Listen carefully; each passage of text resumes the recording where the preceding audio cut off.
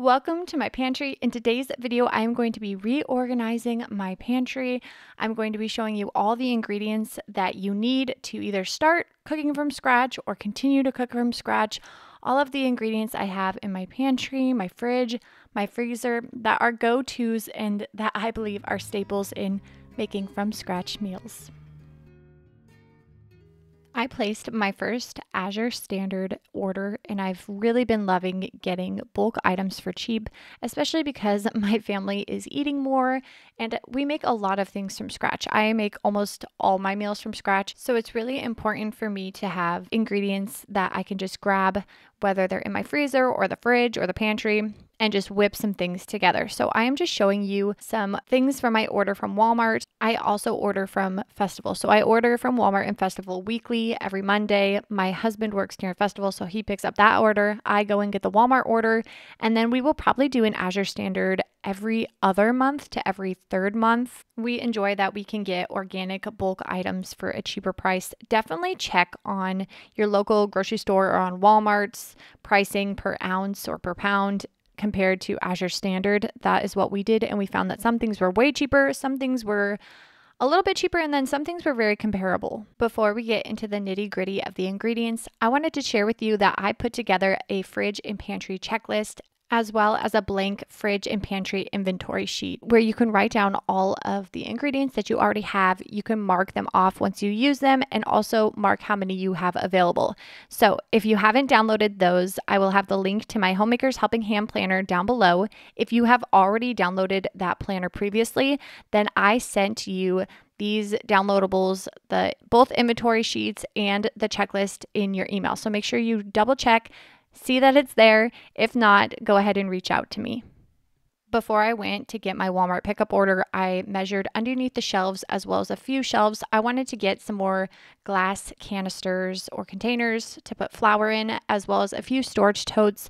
We bought from Azure Standard a 55-pound bag of sugar and a 25-pound bag of flour. And I want to keep those safe and stored. That way, if anything ever spills or we end up getting mice when it gets cold outside, that those are protected because I will reach in and grab those once I need to break into them. I do have a little bit of back stock in the flour and sugar area before I need to get into those, but I wanted to make sure that those were safely stored and just in a nice, convenient place at the bottom of the pantry.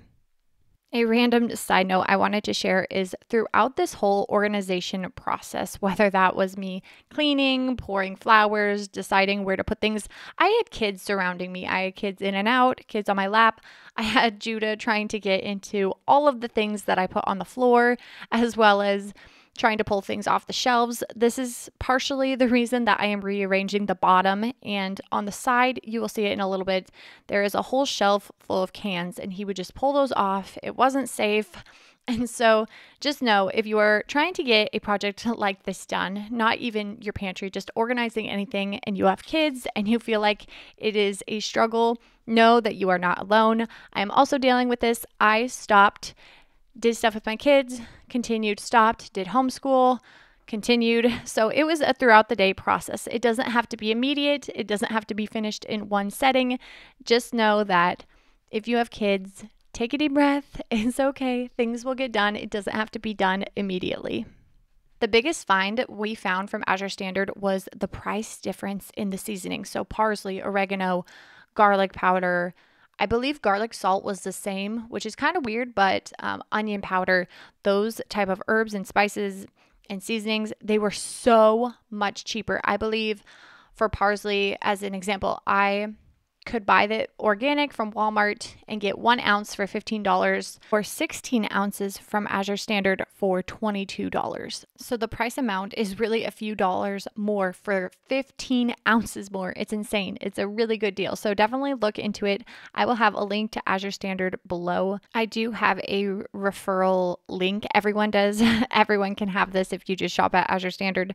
So that is the only way that I somewhat get money, I suppose, but I am not sponsored or have a business or partnership affiliation with them, I just think is a really good deal. And so I'm super excited about it. Now I am just placing some items in a box that I don't use. Things like cream of chicken, cream of mushroom, I don't use them.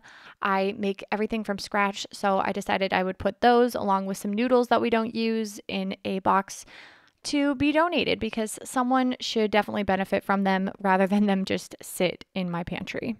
Those jars that you see are filled with things that we canned earlier in the summer. So we have some apple filling, some raspberry syrup, raspberry jam, mulberry syrup, and grape jam. So those are just the canned goods that we have. I keep them there just because it's very convenient. Anytime we make a peanut butter jelly or need some syrup for pancakes, waffles, that sort of thing, I can easily just grab them. Whenever I make someone a meal from scratch or, I say, oh, I don't use a can, I cook something from scratch, people think that you're so special and people think, oh gosh, you must have so much more time and energy and motivation and all these sort of things. In my experience or conversations with people when I talk about cooking from scratch, I usually get a response like, I don't have enough time, or, I'm not motivated enough. I don't have the love for cooking. But to be honest, I don't have all those things either. I don't have any more time than you. I don't have this longing desire to cook and bake. It is something that I just prioritize because I've looked into it and I really want to nourish my family. So if you are someone who is wanting to cook from scratch, you don't know where to start, maybe you're overwhelmed, maybe you started cooking from scratch and things didn't go well, this is my invitation to you to keep going. This is my invitation to you to be encouraged, get motivated, get researching, watch some videos, take some time to learn about the food that you are feeding your family or just even yourself, you and your husband, whoever it may be, because it is so important. Homemaking in general is such a lost art or a skill, if you will, that people are just not wanting to do anymore. And cooking from scratch is no different. People are wanting convenient foods. They are wanting things fast, quick, easy. Fast food has just skyrocketed. And honestly, it hasn't skyrocketed in quality, just price. If I'm honest, you can make food from scratch that is 100% organic and it still be cheaper than fast food that you bought for your whole family.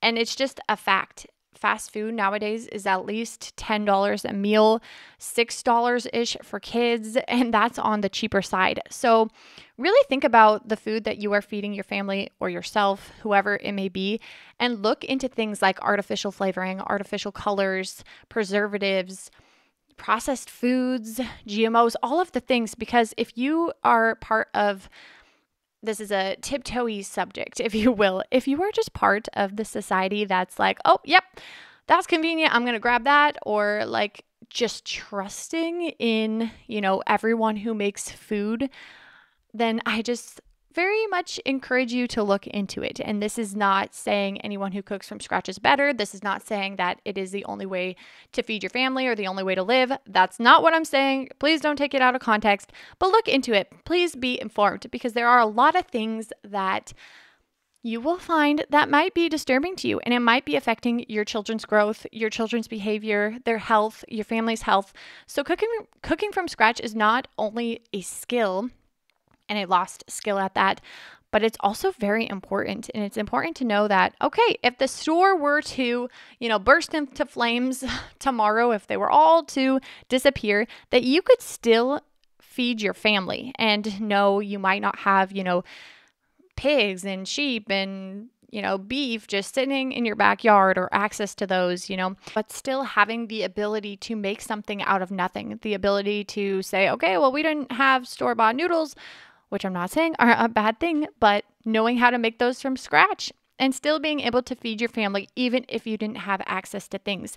And that should really scare us if you can honestly say to yourself, okay, if the store were to go down, if no food was available, I would have no idea how to make things. And I'm not meaning grabbing the macaroni and cheese off the shelf. I'm meaning you have to take flour, you have to take sugar and baking powder maybe, and make something of it.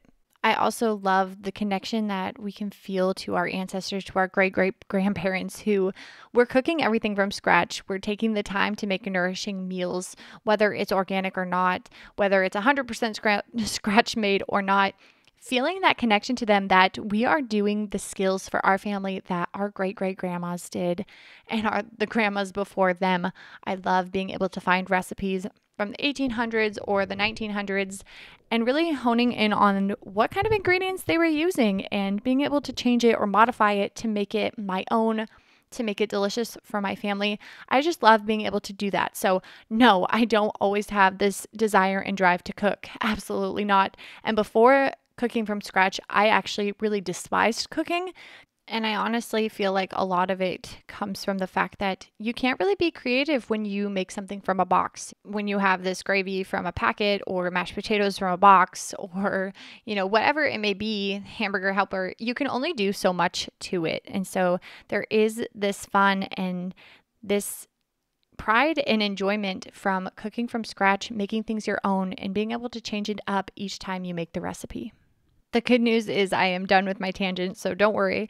What I did was I wanted to have these beautiful containers. I don't love this pantry. I am very blessed to have it, but the shelves are tilting, things are breaking. There's this, insulated piping for the heat and the air that's in there. So it's not like a Pinterest perfect pantry by any means, but I am very blessed that I have it. So what I did was I took some glass canisters to try to bring some beauty to it, and I created a gluten-free shelf because my daughter has celiac disease. So I created a whole shelf dedicated to just everything gluten-free, from her flours to the baking mixes. I do use some box things that are gluten-free. I am trying to still figure out things with her flour, which is why I bought so many different flours from Azure Standard. They were so affordable. So I want to get into doing things like cornbread and making bread from scratch for her. And then I just separated some of these sections, like my baking things with my canning things, salts versus, chocolate chips and baking powder and chia seeds and things. I do use the Jovial noodles. I absolutely love those. They are brown rice noodles. So whenever I don't make noodles from scratch or I need to make noodles for my daughter, I haven't yet mastered gluten-free noodles from scratch. I've made them before. They're all right. But the Jovial brown rice noodles are absolutely fantastic. I highly recommend stocking up on those. I know I just went on a big tangent about not buying things from a box, but I'm not saying you can't have any canned goods or any, box foods, or, when you're in a pinch or you've had a stressful day or you're sick, that you can't use things that are convenient. That's not what I'm saying. Please don't feel like I have attacked you and the way that you make food. I'm just trying to, be encouraging that you can make food from scratch too, because there's nothing special about me. I don't feel like I'm better than anyone by making things from scratch, but I do feel like I have found a love for baking because of it. I have just placed her flours in alphabetical order so that I can remember it, from cassava, coconut, garbanzo to brown rice. But I went with rice, not B for brown. So as long as I remember, we're good. I also have other backstock items such as, ketchup, mustard, ranch.